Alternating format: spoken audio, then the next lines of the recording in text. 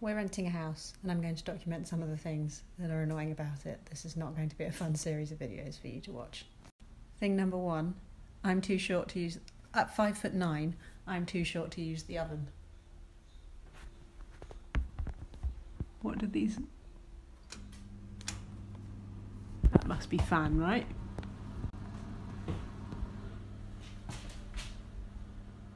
Thing number two, food waste incinerator. No thank you. Thing number three, and I appreciate this is a strange thing and I'll probably grow to love this. There are lots of good things about this kitchen, but this cupboard door, when I open it, all of the food starts coming out at you and it's just really intimidating. I can't really capture this, but it scares every time I've opened it because I'm not expecting anything in the cupboard to be moving. When it's coming towards me, I'm like, whoa, all my spices. Yeah. You'll just have to visit so you can be scared by this because it's not really that scary on Instagram, I will concede. Built-in coffee machine. Thanks guys. We already have one of those. And it's a Pavoni. This giant American fridge is absolutely sick though, I love it. And it is safety glass on all levels. Okay, I'm nearly done with the things that annoy me about this kitchen, but there's one more thing. No bins anywhere. The lighting is better downstairs, in particular in the wet room. Wet rooms are shit. They're a false economy. You think that's fancy, but it's not. It just means you didn't have a bathroom big enough to enclose all of the wet into one place. So now, when I shower, after anyone's showered, if you need to use the toilet, you're gonna get wet feet. Sound good? I didn't think so. Now, leaving that aside, there's one other massive niggle with this room. It's maybe even too big to call a niggle. I don't know, I feel very strongly about it. I'm going to show you a toilet now. So if you're eating, skip the next one. Sorry, Instagram crashed and I forgot that I'd left you on a cliffhanger and went back upstairs to like change my banking address. We'll get to the toilet now. As I was saying, with the toilet, here she is. I put the lid down for the more sensitive among you, but look at that. It's like a full inch of porcelain that my doughy thighs are going to have to touch if I want to comfortably sit on this toilet to do any kind of business. I don't know if you've noticed, but all business now happens in the home. It's a pandemic, so I'm not going to be able to have a relaxing shit, or we, until we've moved, because every toilet in the house has this problem. I don't even know how to fix it. This is the wrong toilet seat for this toilet.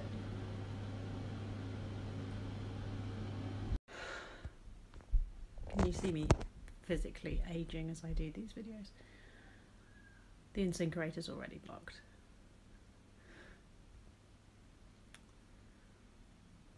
Surprising no one. Anyway, Lackey's gonna have to. Oh, he's got the plunger. I'm sure this is all fine. This is all fine. The thing I actually hopped on here to show you is niggle number a million. It's this. This is our bedroom. Very messy, full of boxes. Here we have a door into the back garden. And to get out of it, I was going to climb out, but it actually seems really dangerous because then I just leave this open. But there's Mama Abby's Hi, how are you? And there's the drop. I think that's about 4 foot. So it's not ideal. Into Edith's room. 2 things I hate about this room. Only 2. Firstly, spooky, filthy understair cupboard that doesn't have a door. Charlie crawled in there and just started eating bits earlier when I wasn't totally on top of things. Why couldn't you clean that before we moved in? Also, obviously, door into the back garden, complete with cat flap, right next to Edith's bed. Edith's bed, slightly too big for this room, that there is nowhere else to put it but here. Let's go out. Do you know what I love? Going outside to access the washing machine.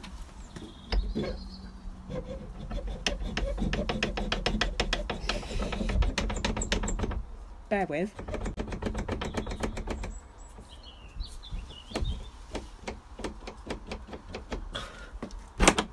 Did it. So there's that. We also put a load of our stuff in there because we didn't it doesn't have a shed. There's also some old somebody else's socks. This is actually just built up against next door's wall.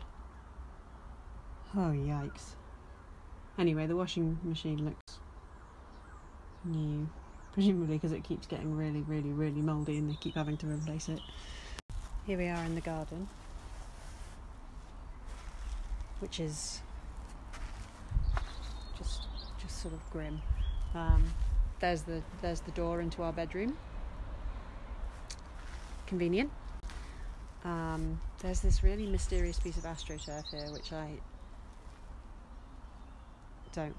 don't want to know why they've done that. That seems very strange. There's a bit of decking here. Inside the decking, loads of trash. This house is actually on the market, so if anyone wants to buy it, swipe up. It's not really. This isn't really spawn, but you can message me and I will send you the deets. You could live here. I mean, not with my stuff and my family, so actually even better. Okay, that's it though. I'm done now. I'm done. 24 hours of niggles. There are other things, but those are the main ones.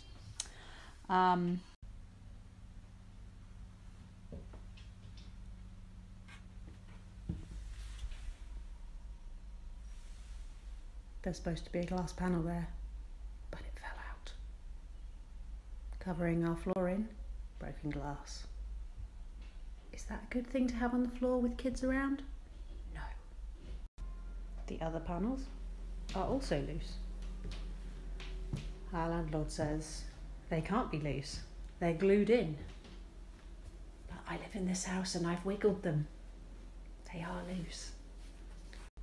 While we're here, the landlord did pop round at the weekend to pick up some post. And I asked him what his job is because he said he was on his way into work. And it turns out his profession is kitchen designer. He seems to know a lot about the door construction, which makes me think that maybe he built the doors himself. And maybe those doors are in other properties. Which would be bad news for him, because they're not safe. Anyway, I've said we can whack some wood glue in there if he wants, but I feel like whacking some wood glue in there was how we got to this place in the first place. So maybe someone should do something a bit more competent It's moving day. Finally leaving this house that I hate. I've had some good times here, mainly taking the piss out of it, but now it's time to go. I'm cleaning it. I hate it so much I don't think it deserves a professional clean, so I'm doing that myself. It's also, I hadn't cleaned it for like 4 months, and it was so disgusting that I was just a bit embarrassed to get anyone else in to clean it, although presumably professional cleaners have seen some real messes, but I'm gonna do a superficial job of cleaning it myself and then move on with my life. We think the movers, who are very efficient, might have packed Lucky's shoes, so he's going to have to cycle down to the new house in his socks. Or he's going to have to ask them if they've packed them and where they are, but I don't know how we're going to